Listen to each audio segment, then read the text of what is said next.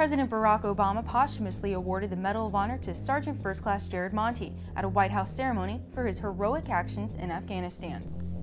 It was written long ago that the bravest are surely those who have the clearest vision of what is before them, glory and danger alike, and yet, notwithstanding, go out to meet it. Jared Monti saw the danger before him, and he went out to meet it.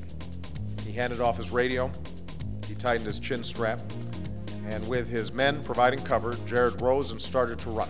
They say that his final words, there on that ridge far from home, were of his faith and his family.